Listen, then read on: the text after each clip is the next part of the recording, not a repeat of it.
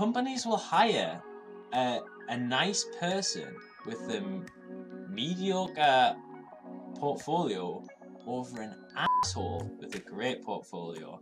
And you know what? If they are hiring assholes with good portfolios, you don't want to work there. So there you go. There you go. You're listening to the CG Spectrum podcast. CG Spectrum College of Digital Art and Animation offers specialized career training for the film and game sector. Join our hosts, Career Development Manager Maxine and CGS mentor Justin Molman, as they chat with industry experts doing cutting-edge work in film and games. Now, on to the show. Justin, I'm so excited because this week I got to talk to a really good friend of mine, David Cunningham. He is a lead hard surface modeler at DNEG. I used to work with him back at Mr. X. That's how we met. He also talks about mentoring and how to kind of move up in your career and how mentorship really helped him kind of figure out his life. And now he's doing that with other people. Awesome. Yeah, no, I love the DNEG mix, and I'm really curious to hear what he has to say as being a hard surface modeler. It's a fascinating role. Yeah, I mean, we just had a really good chat. It was a lot of fun. So I think you'll like it a lot. Yeah, so I'm a lead hard surface modeler at the moment. And that's... Are you sure about that? I said at the moment, like it could be taken off me. The confidence I said that was a bit scary. Yeah, because it's a new role for me, and it's a bit I'm still finding my feet, and it's a bit scary. It's VFX. Especially everybody above me, the VFX producer and CD Soups and everyone, they're all so knowledgeable, and it's kind of intimidating when you're sat in meetings and I'm just a modeler and they're talking about on-set cameras, getting angles and all this. I don't know. To me, that sounds technical because I just push polys around. I know. I feel that way too sometimes. Like when people talk about on-set stuff, like even when I was back in school, like I went to like a school, I specialized in VFX. All of the other people in my program that were interested in film, like everyone wanted to be on set. And even like over 10 years ago now, that was like the last thing I wanted to do. I was like, ooh, wait, there's studios? I could go 9 a.m. to 6 p.m. I mean, 6 p.m. Yeah. But, that's a short day. 6 p.m. Yeah. But, I was like, oh, 9 a.m. That sounds great. And all of my friends and my old coworkers watching this are going to be like, Maxine, 9 a.m. You're a 9:30 gal. Walk in with your coffee. I'm like that meme you see of like the chick and her coffee of like strolling in at like 9:30 or 10. Yeah, sorry there was traffic in the Starbucks. Every day. Yeah. No, but I remember even back in school being like, oh, this on-set stuff with this call time, this 5 a.m. 6 a.m. call time, what's that all about? No, I never liked that. So I'm happy that you share my my feelings. People start talking about on set and like my eyes glaze over. Like, yeah, it sounds super stressful. It sounds super interesting. Someone else is doing that, but super stressful. Yeah. So let's start in the beginning. In the beginning. Let's start at the beginning. In the beginning, young David, tell me how you got into 3D modeling. I really I've been playing. Let's go way back. So I've been playing like video games for like since it was like the stigma was like so like, oh, you're such a nerd, like you play video games. Like that was me. I was that nerd. And so like that always really interested me. So I done a course in video game design at college, and that was a brand new course, and it was one of these ones that was like media studies but just like rebranded into games, and it like sucked. But like that and it was super easy, and I breezed through it.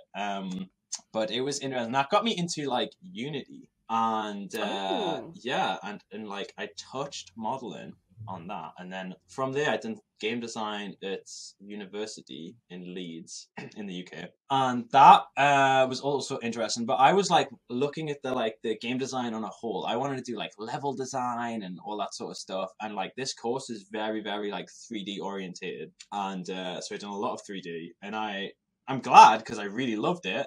And if I wanted to do programming, it would have been a horrible course to take because there was none of that. But I remember when I graduated, and I remember talking to my lecturer, at the time. And I remember saying to him, like, oh, I don't know what to do. I might do this, I might do that. And I remember him saying, if you don't become a modeler, I'm going to kill you.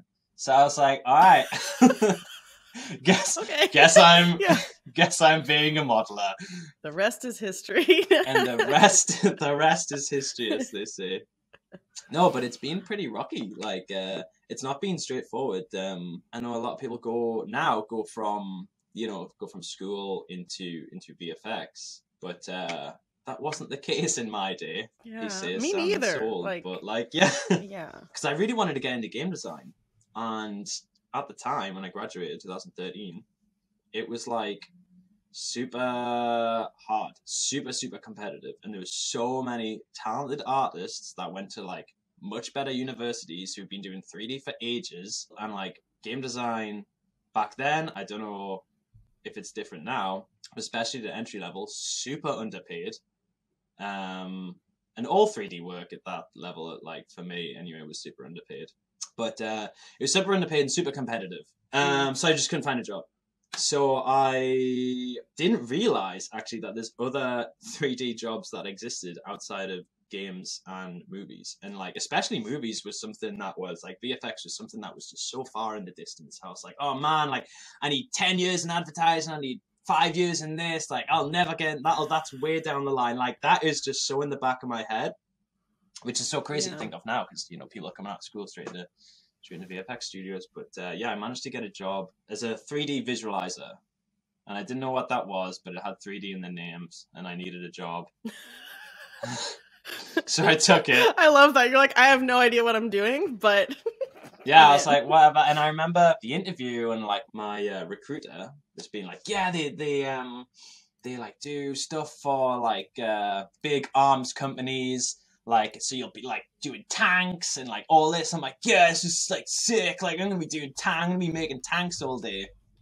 And I remember getting there, and it was just trains, and that was it. Just trains for 3 years.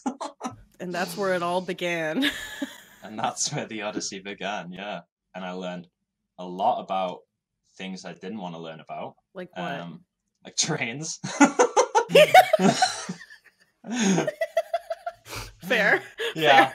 But like it kind of opened my eyes a bit, because we mainly done two things. One was like one of these things was to recreate entire trains. We would go down to the station and photograph the hell out of a train, and then come back and then just model it, because we wouldn't supply CAD they wouldn't supply CAD in case we plan to use that for malicious intent or something. I don't know, but they just wouldn't give us the CAD. So we had to photograph a train and then model it. So everything was modeled, like every nut and bolt, everything. That's kind of cool, though, that you had to go through that process. Yeah. Like it sucked that you had to do extra work, but now, in hindsight, that kind of stuff helps you use reference as a modeler now. 100%. Like in film and 100%. And then, you learn about stuff that, like, like camera distortion and all that sort of stuff, and things you don't really, like, think about, but then it gives you a lot of experience in that. The first day of that job was a bit of a shock, because I come in and I got told by the recruiter you'll be making tanks and all this sort of stuff, and I come in and I sit down my first day, and my boss goes, we got a special task for you, David. And I'm like, oh boy, it's a tank. Yeah. I'm gonna make a tank. Yeah, it's a tank. And like now I'm just like, whatever, straight out of school, so like bright-eyed. And it's like, okay, we got this task for you.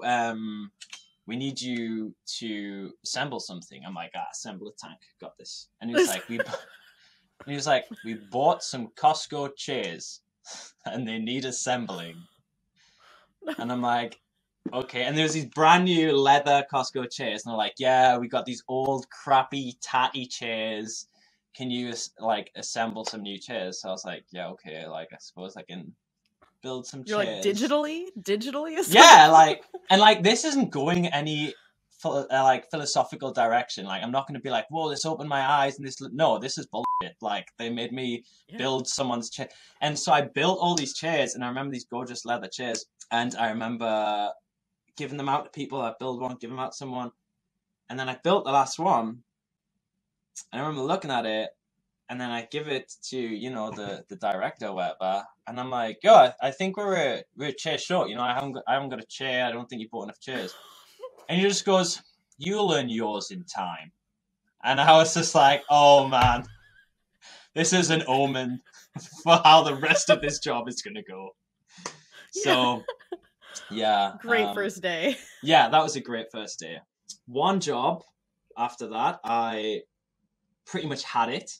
I nailed the interview, nailed the art test. They were like, yep, come fly to Amsterdam, meet the team, meet everyone.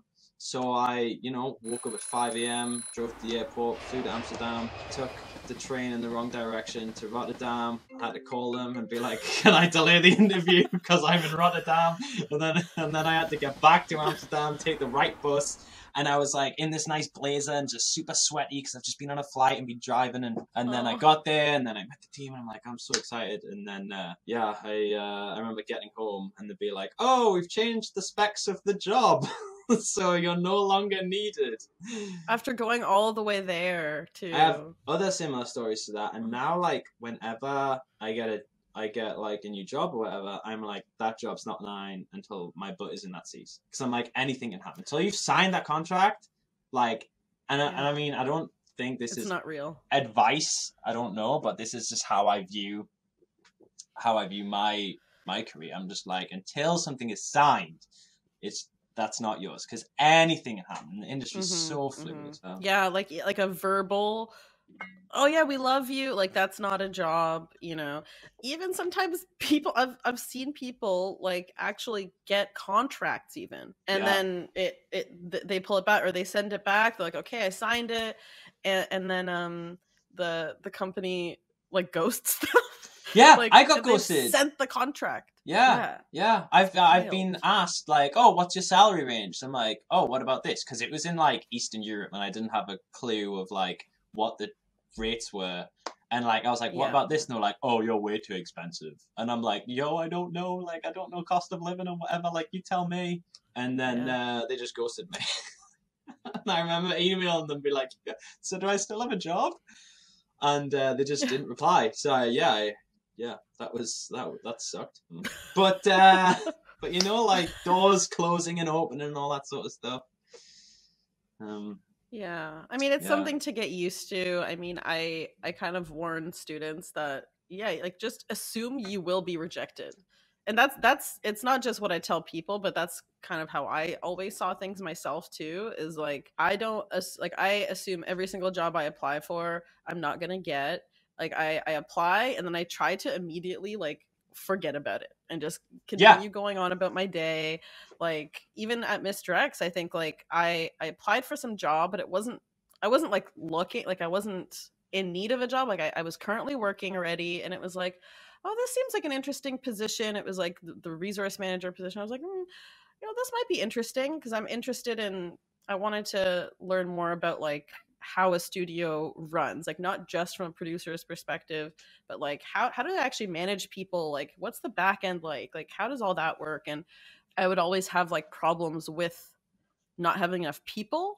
And so this job interested me because I was like, okay, I want to find out what it's like to actually be part of that process of hiring people and managing them and figuring out how many people we need for different projects. I mean, it's just as hard when you're in that seat, but whatever. But yeah, I applied for that job in February, I think. And I forgot about it. I was working. So I was like, I'm busy, whatever. And then I heard back in, I want to say June or July that year, like months later. Like I didn't even remember what I had even applied for at that point. Yeah, like send it and forget and just keep yourself busy. And like, especially when I was unemployed, I was just like, apply for one job a day, anywhere, even if it's in the middle of nowhere, just apply. And then it's done and then forget about it. And then you've done your, daily thing. Yeah, because you could always deny. Like if they get back to you and it's like not that cool of a position, you could always say no thank you, you know? Yeah, and I think like people... and not go. Yeah, I think people, and like myself included, get into this headspace of like, I've applied for this job. Oh my god, like, what if I have to move? And what if I do this? And what if I do this? And it's just like, yo, it's not yours to turn down until you've got an offer. Like, so just just calm down. Seeing a lot of it from the other side as well, and people applying for jobs, and like, you don't know what's going on in the company. You don't know what's going on with HR. You don't know if recruiting are understaffed. You don't know, like, there's so many different factors that go into it. And like, you know, if you apply for a job and your friend gets a reply and you didn't get a reply and you're like, what did I do? Sometimes it's just life, man. Sometimes it's just happens. So your email falls to the bottom, and it's all about timing.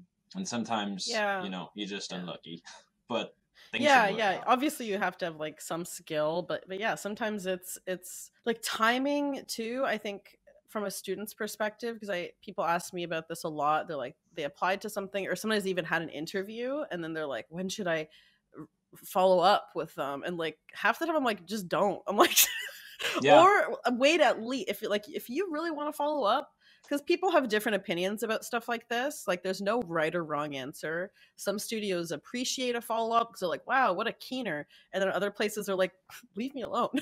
But I was like, if you really want to follow up, like, wait at least 3 weeks. Like, any earlier, like, is just too soon, because like 1 or 2 weeks for a student or someone who isn't working feels like eternity. And, like, you're sitting there, you're waiting, you're like, oh my God.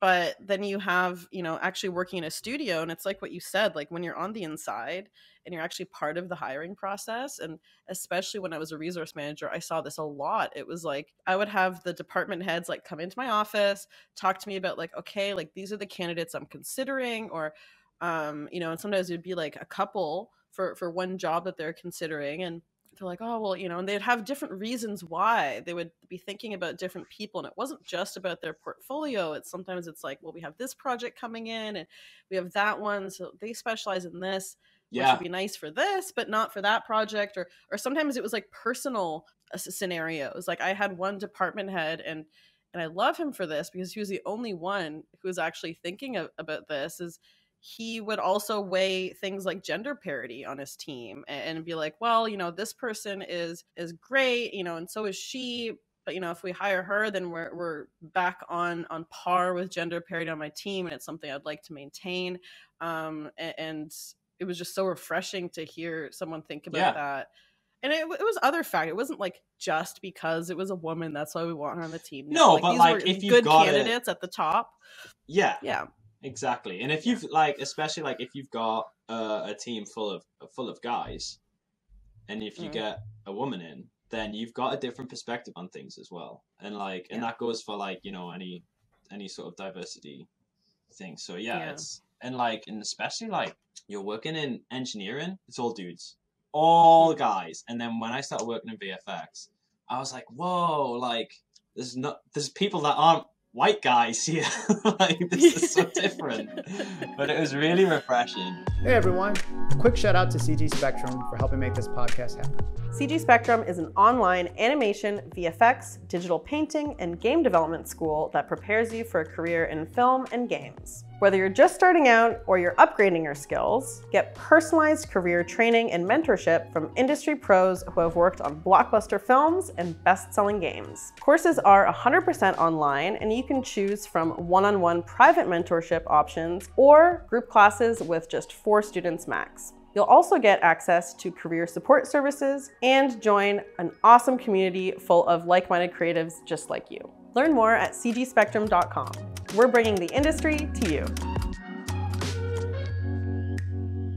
But yeah, it was funny you say that whole like moving thing. I was thinking of a student actually that I talked to this week, and she's still studying, so she hasn't even started applying for jobs yet.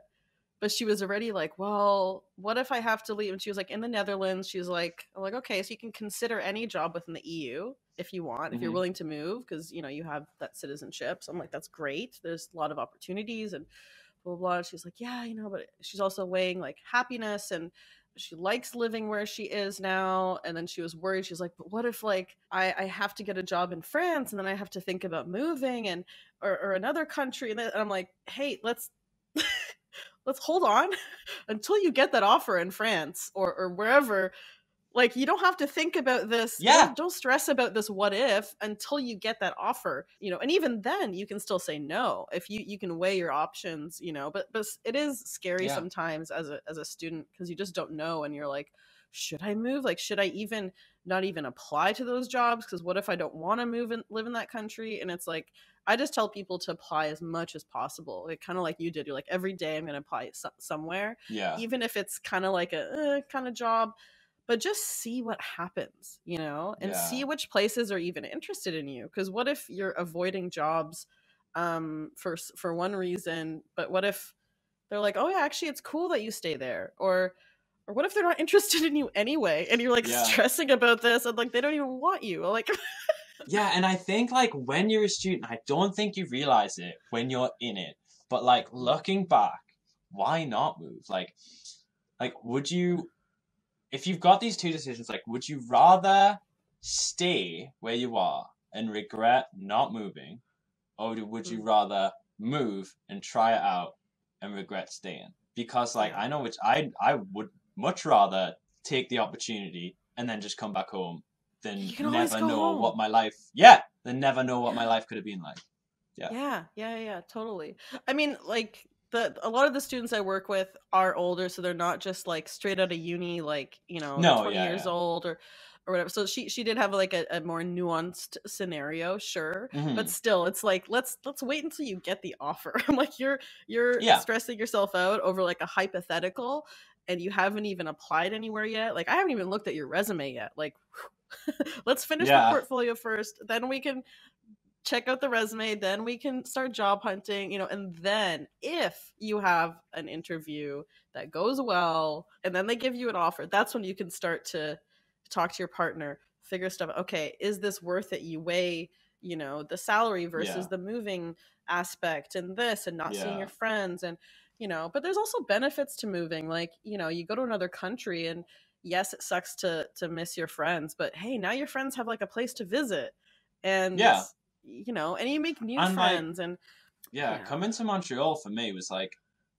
such a big thing, and like it gives you a chance like to move. It gives you a chance to sort of like reinvent yourself and like and like kind of like be who you want to be, and like especially like in the UK, there's all of and I don't know if this is like anywhere else, but like for me there's all this social pressure to settle down and get married, buy a house. Why are you renting? Like, renting's stupid. You're just throwing money away. You're just paying for someone else's mortgage.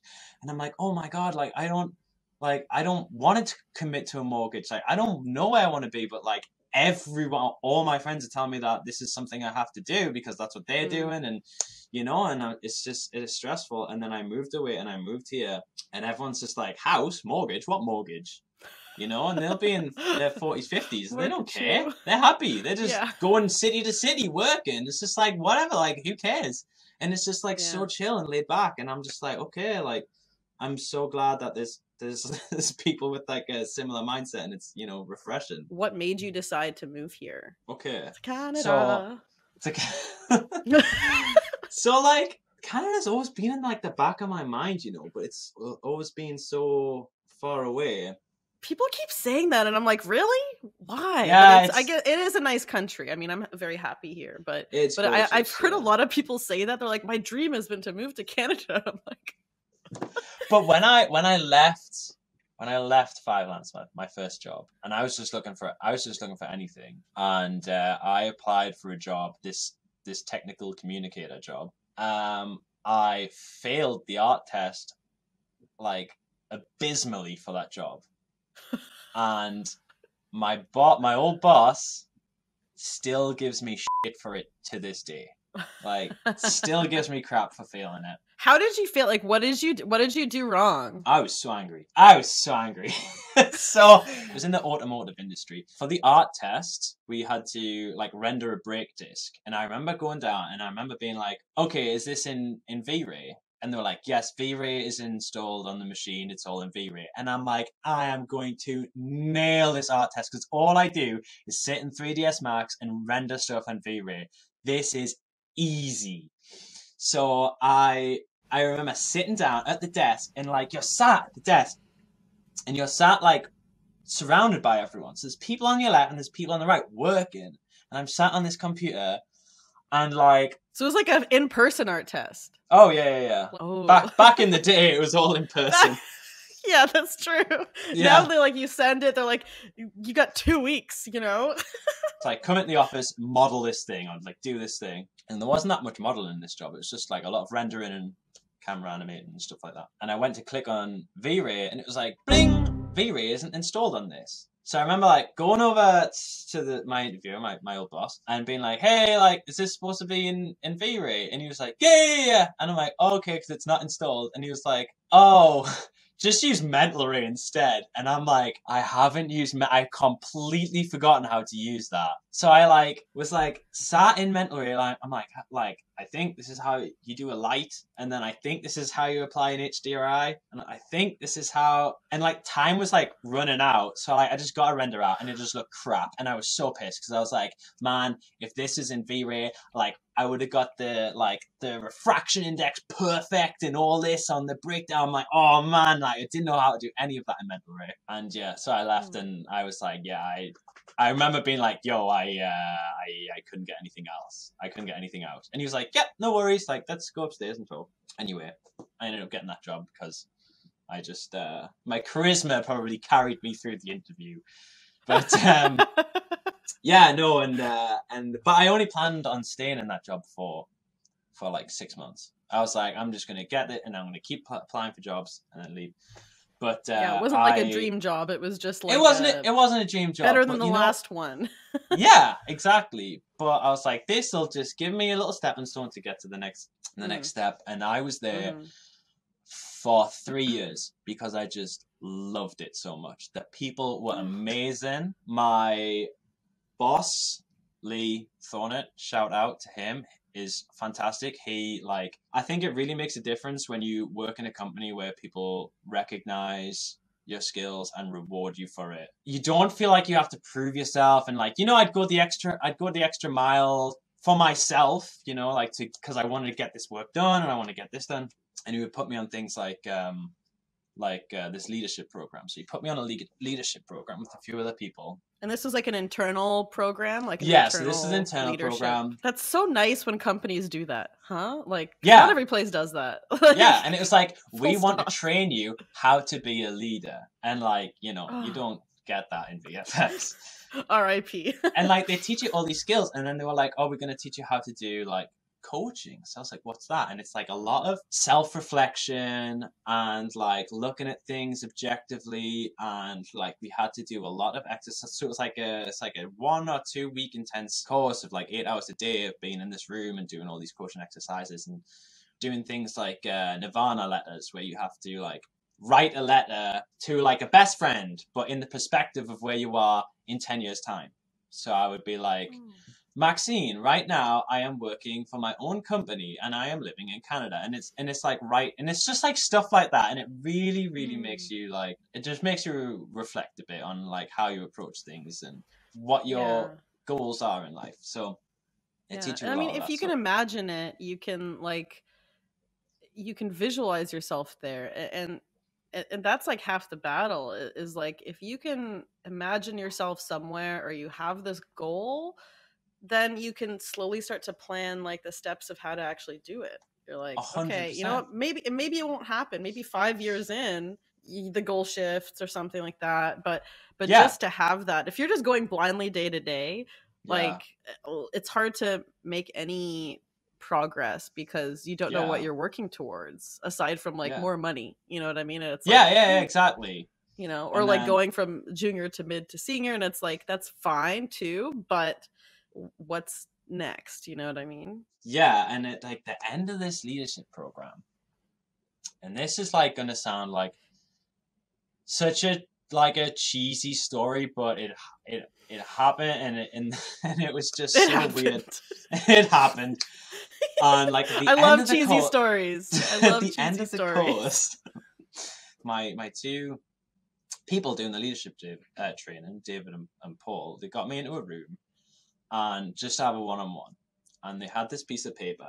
It was split into quarters, so it was in 4 sections, and they said, okay, David, where do you see yourself on this piece of paper?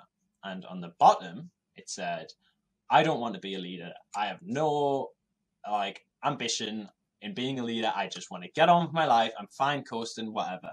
And the next one was like, maybe I do want to be a leader. I want to, but I'm not ready. I don't want to do this. And like maybe in 10 years time or whatever, like I'll get this someday. And then the next one was like, I want to be a leader, but I'm lacking something.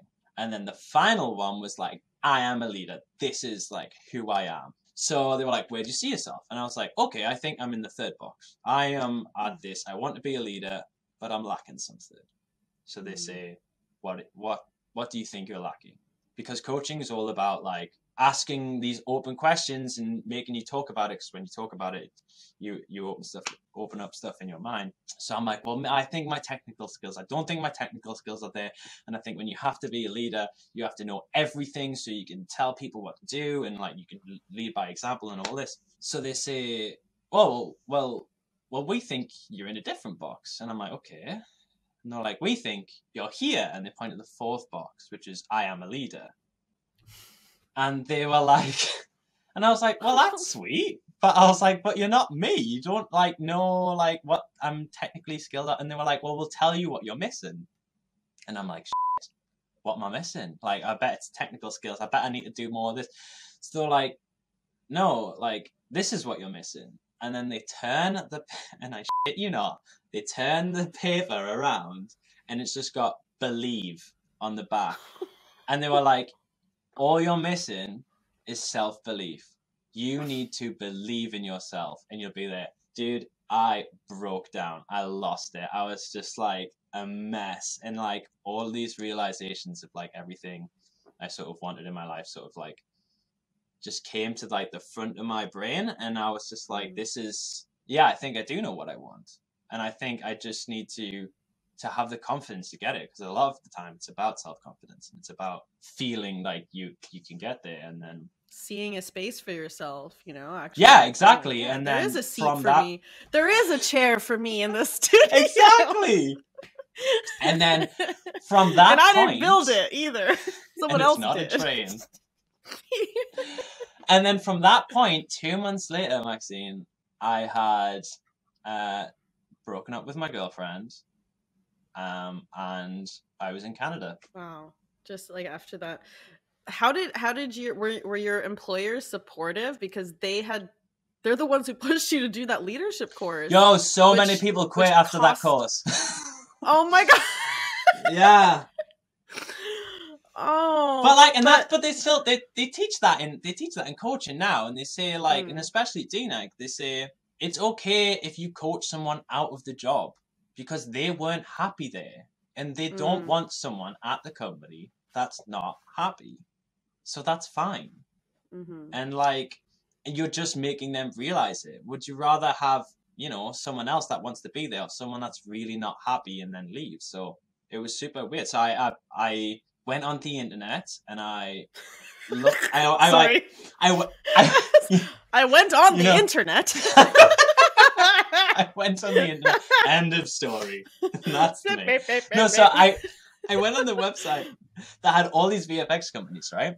And I must have done it reverse alphabetically because like Mr. X was like top. And I was just like, Mr. X, don't know who they are, apply. I applied and then like I got an interview and I was just like, what the hell? And there was no art test. Amazing. And I interviewed with... We were too busy for art tests. Yeah. Oh my God. I'd never want to do an art test ever again. But also Paul, like who was your manager at the time, I think he had... or has, he's still with us. He's at a different company now, but he has such a good eye and a back end. Like I don't think that he needed art tests every time, to really know someone's abilities. Like he was able to tell really quickly just from looking at a portfolio and seeing what he had to see. He had a really tight team. Like he was such a great manager. Yeah. He and like that, like X and SemCon, where I've had two amazing managers, I've just loved because you have such a great team and they make you feel like really, involved and you have such good camaraderie. And then I had 4 months of living that hilarious VFX studio life before I started working from home, and I am still working from home to this day because of the pandemic. So that was pretty crazy. Yeah, so tell me about, going from Mr. X, now being at DNEG and like working your way up to senior positions and then lead. Plus now you're a coach. You're like, you've come full circle. Tell me about that and like how you're coaching people now. It's super weird because I was a senior at this engineering company, Semcon in the UK, and then I come into VFX and like I'm like they put me in as like mid juniorish because like a lot of the times if you don't have experience in VFX it means you've never done anything in your life ever, and that is a lot of the time is how you are viewed. It's like, oh, you're a child that has never worked a day in your life. Yeah, when really I've got all of this experience. And especially like working in a smaller company, like I would do animations that were like, I would storyboard it, I would script it, I would meet with the branding manager of the automotive company, I would do this, and I would go back and forth, and I would like have to animate a comp it, do all this, so like I've got a lot of experience, especially as a generalist. And then you get pigeonholed, which is fine because that was the job I signed up for. I'm not saying it's a bad thing, but you're just honing your skills a bit. But X, like when I joined, that was really, really tough. The first day, I remember thinking, I've made the worst mistake of my life. This is horrible. The first day being like, can you model this hero thing in 2 weeks? Like, can you work 50 hours this week? Can you do this? And I'm sat there like, bro, I don't even know how to launch Maya. I didn't even know how to use Maya. Oh yeah, because you're in 3ds Max. Because I was doing from 3ds Max, yeah. Yeah, so like, I was so stressed and I nearly quit and I was like nearly caved, but like I sort of just powered through and then sort of fell in love with it.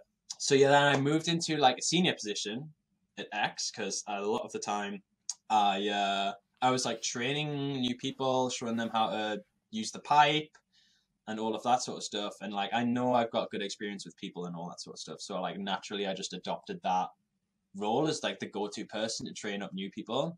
Then I left a year ago and joined DNEG.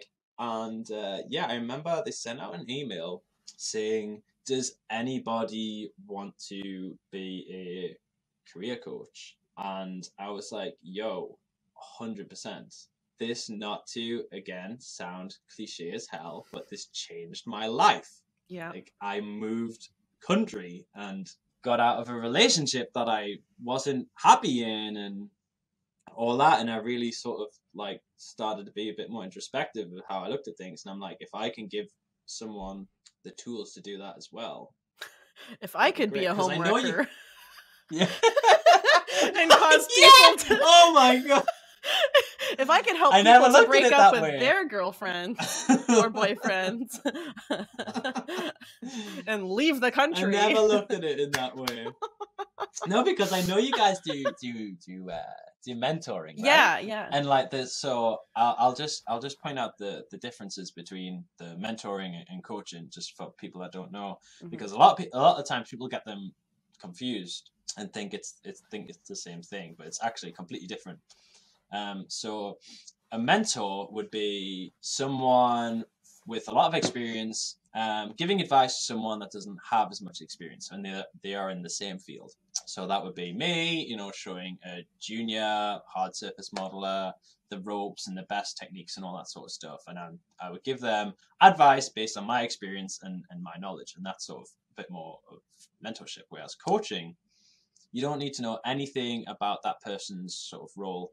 It's purely like giving someone the emotional tools to look at things sort of objectively and figure out a goal and how to get there. So the two most common things I use are something called the GROW model, which stands for goal, reality, options, and then your willingness. Okay. So you establish a goal. So what is your goal? You want to become a lead or something like that. Is this realistic? what's the reality of doing this? And you know, this could be for like anyone. I don't have to. I could be coaching a VFX supervisor who's got, you know, 40 years experience in all this. But you know, I'm just like asking questions and asking open questions and making them think about it. So they'll say, you know, like, yeah, I think it is a reality. Like, okay, what are your options? How can you get there? It's like, all right, well, I'm not, you know, good enough with this. Okay, so how can you get better at this? And then it's just all that. And then are you willing to do that? Are you willing to put in the effort? And then they might be like, well, actually, I'm not. Okay, so how do we circle back around, and how do we address this then? It's kind of like talking into a mirror a bit, but except the mirror's just saying, but why? And like, how does that give you conflicting feelings and all that sort of stuff? So it's pretty powerful. And another thing I use a lot is something called the circle of influence, and that's sort of objectively looking at what your worries are and what your concerns are, and seeing if they are in your control or not. You know, so you might say that I'm worried about what this other person thinks of me. It's like, you have no control over this person's feelings. What can you control? What can you do? Okay, well, I can do this, and I can work harder, and I can work this in my own time because this is in my control. And like, just putting stuff into like graphs, and like even just writing stuff and putting them in circles, like, it really, like, visualizing things really, like, really helps to see things a bit more clear, and what's actually a priority in your life. Have you pulled the whole like believe thing? Have you done that? I haven't. I'm not experienced enough to do that yet. That's advanced level coaching. That's high level stuff. I know I've made it. Yeah. That's your new goal, to like one day. Yeah. pull it out. Yeah. So speaking of which, you know, a few years ago, you made this choice to move. You're like, I want to work in the film industry. You made that happen. You wanted to be a 3D modeler. You wanted to be a leader. You're there. Okay, you did it. Pat on the back. How does it feel? Feels good. I mean, I hope it feels good. Yeah. You're like, it's okay. It's okay. Yeah. So what's next? You know, the coach in me now is asking you, like, what's your new goal? Like, what's your 5-year plan now, or 10-year plan? Wow. Yeah. So you've got me thinking. So shall I let you in on a little secret? Yes. I know, like, I think it's important to be self-aware when you, and this is some good advice. So I think it's, if I don't say so myself. So I think it's pretty important to be a bit self-aware when you're looking at your own skills, because I know that I am not the best modeler, and don't let anyone at my company hear that. Because I know I'm not the best modeler. You know this is public, right? This is going to be on YouTube and Spotify and all like, the there's streaming probably platforms. Like, it's fine. And there's probably students out there who can do what I do, like, faster and better quality or whatever. But I know my strengths, and I know that I'm shit hot with people, and I know that I'm so much of a better leader and manager than I am an artist. And I know that in my past self wanted to do something super creative or whatever, but now I feel like my goalposts have sort of changed, and I think it's perfectly fine to change your goalposts later in life, because I think a lot of people, and I don't know if it's like a millennial thing, think they have to have this super successful thing and they have to do the top of whatever. But I'm happy moving into more of a management role of something, and having and developing a great team, because I think I just really want, and like, that's what makes me sort of strive and like really gets me going, is to have a good team. And that's like all I really want. And like, people, and especially in VFX, like, people are saying like, oh, I want to work on this show and I want to work on this show, and they're like, God, David, what show do you want to work on? And I'm like, I couldn't give a shit what show I work on, as long as I have a good team. Yeah, I will work on My Little Pony if I have a kick-ass team that is good banter. Mm-hmm. Like, I do not care. So yeah, so that's sort of where I'm taking my skills at the moment. Who knows? This might change in a year. Might change my mind, but Yeah, but it's kind of fine to change your mind.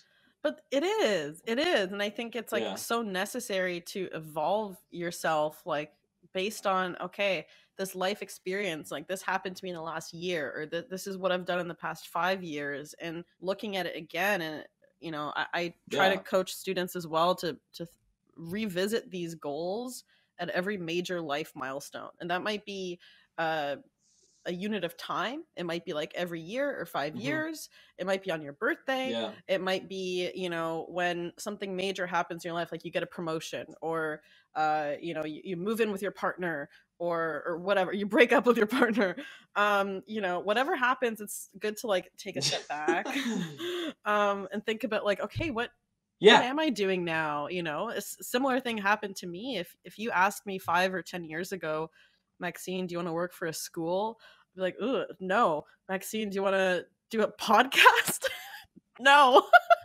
I hated my voice my whole life, you know? Like, I was like, no one wants to listen to me.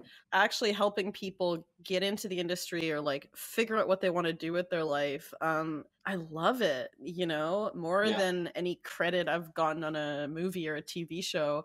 Like, when someone messages me and says like, Maxine, I got the job, or Maxine, I got an interview, like nothing beats that. The fact that this is a job and not just a hobby for me is like amazing.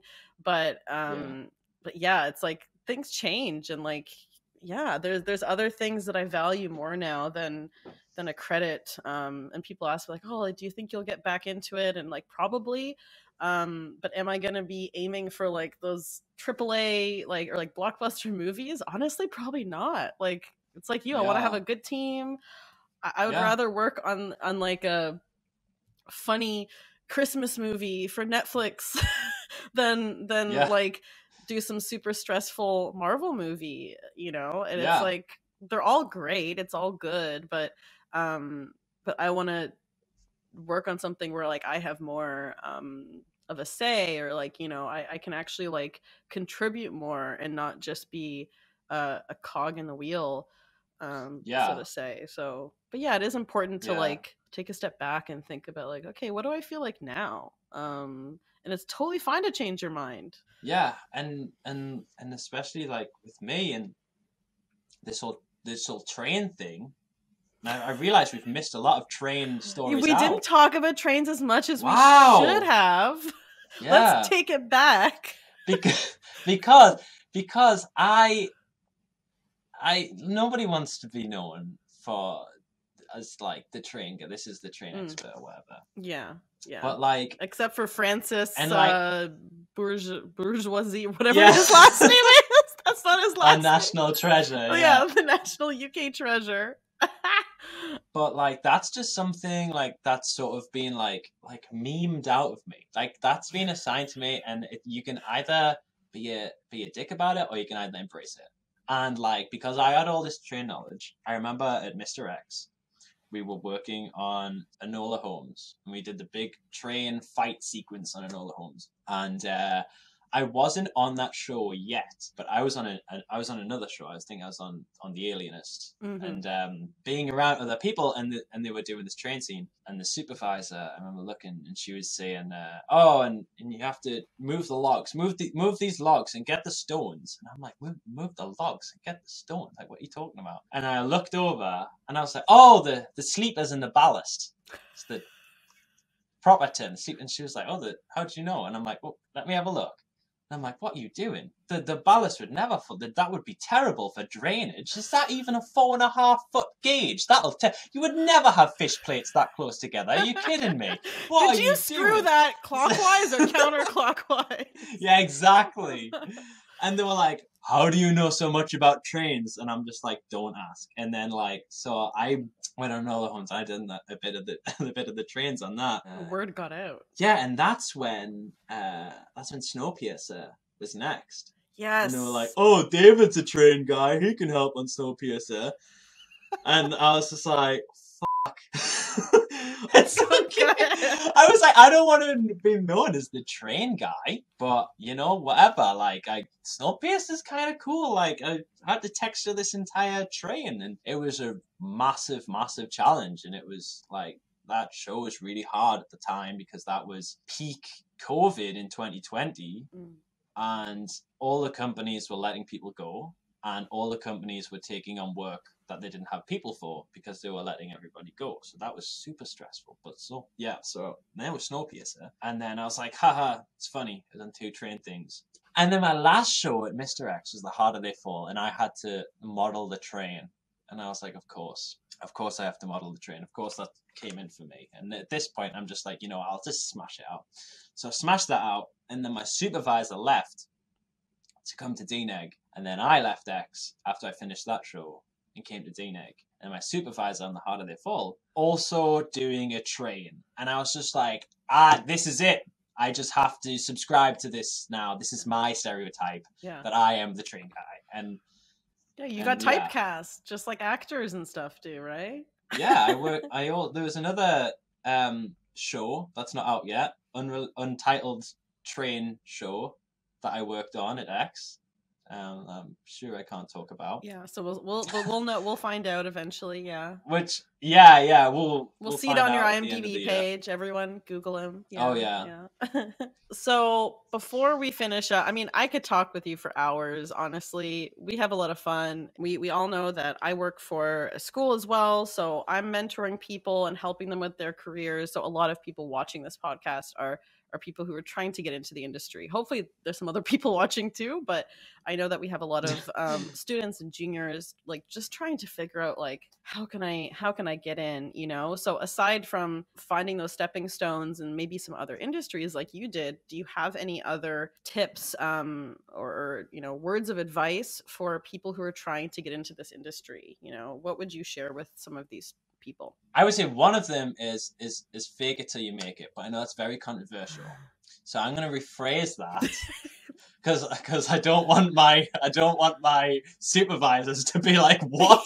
Yeah, and I still want to make sure my students are doing their portfolios. Like, yes, exactly. Yeah. Don't fake that. Yeah, I would change that to say yes more because in SEMCON. The second company I worked at, this automotive company, we had a job for a dishwasher come in. Super, super exciting stuff. Oh, washing machine, sorry, was the first one. And super, super exciting stuff. And I remember my boss, Lee, sat me and the other seniors down and said, we got this thing coming in and it's going to require water simulations, and it's going to require cloth physics, and it's going to require all this, and animating and rendering and all this sort of stuff. Do any of you guys know anything about that? Do any of you guys have experience or want to take that on? And like, we all kind of just like looked at each other, and it was a big silent. And I was just like, yep, fuck it. Do that. Yep, let's do it. Yeah. I've never used water simulation ever. But I was like, but I can go home and Google it. Yeah. Like, everyone's got that skill available to them to Google how to do something, especially with the resources now. I'm very much a type person that I'm just like, this will be done. This will be done. I don't know how it will, and I don't know how hard or how long I'll have to work, but I know it will be done. And that's what happened with that. And I absolutely knocked it out of the park, and we got loads more jobs come in, and that was great. And we scored a big contract with a client, so that was really, really good. And like, no decision is like really a bad decision, because like, I wouldn't be here if it wasn't for a job that I hated and all these other dumb things that happened along the way, that this path that I went on to get here. And like I said, play to your strengths.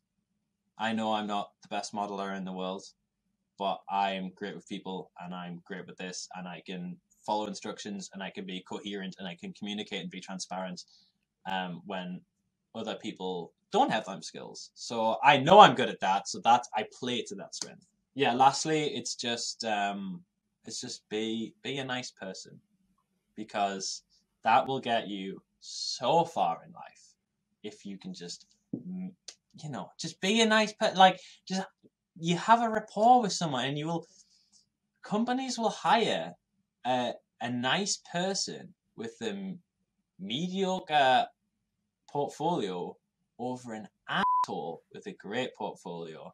And you know what? If they are hiring assholes with good portfolios, you don't want to work there because that will be toxic. So there you go. There you go. I like that though. And I think like an important thing to mention, you're like, oh, I guarantee you that I'm not the best modeler. And like I'm sure that's true. But first of all, I don't know if it is like quantifiable to even figure out who is the best. Like I bet you if I rounded up every single modeler in the world, it's like so much of that ends up being subjective. And I bet you, even if we could figure out who the best person is, if you ask them who the best modeler is, or if they're the best model, they'd probably say no too. Yeah, we all have imposter syndrome. Yeah, or there's always someone else that they're looking up to. Yeah, we all suck. Yeah. But it's like there's always somebody else that's going to be better than you, and there's going to be twice as many people that are worse than you. You know, so stop worrying about where you're at and just like focus on you. Do what you can. I love that. Do like what can you control? What do you have control over? And work to fix those things. And one more. Yeah, one more. One of my friends give me this advice. There's no secret handbook. There's no handbook someone has read that you can't read that gives them the skills. They have put in hard work and they've put in the graft and they've sat after work and worked on their portfolio. And that's all you need to do. There's no magic spell. There's no secret handbook. It's just hard work and studying. And there's no like right way either. Like there's so many ways to get to where you are now. Like you as a lead artist now, as someone who's coaching people, who's worked on these titles, there's probably other people who are at your level as senior artists or as leads, and they took some different path. You know what I mean? Some people, maybe they did start at a VFX studio first, or maybe they didn't, or they started somewhere else. And it's like, none of that is like right or wrong. It's just a different road, you know? And it's not a failure if you don't get into a VFX company and you get into a train company, because you know what? You're still gaining experience, and these skills are all still relative. Yeah. No one can take those skills away from you. This is fantastic. This is so inspiring. Like I feel inspired. I'm like ready to go take the day, you know? Like I'm not working anymore today. No, I'm joking. I got work to do, but pleasure talking to you, and there's so many good tips. I don't even know where to start, but we talked about a lot of stuff, so it was cool to hear about your experience and your history. Yeah. Thanks, David. Oh, thank you. It was great to be on, and it's always nice to just have a chat with you, isn't it? Thanks for listening to the CG Spectrum podcast. For more on this episode, visit us at cgspectrum.com/podcast. Check out our show notes where you'll find links to our guests and more behind the scenes. And if you're enjoying the show, please like, rate, review, and subscribe wherever you're listening, or share this episode with someone who might like it. See you next time.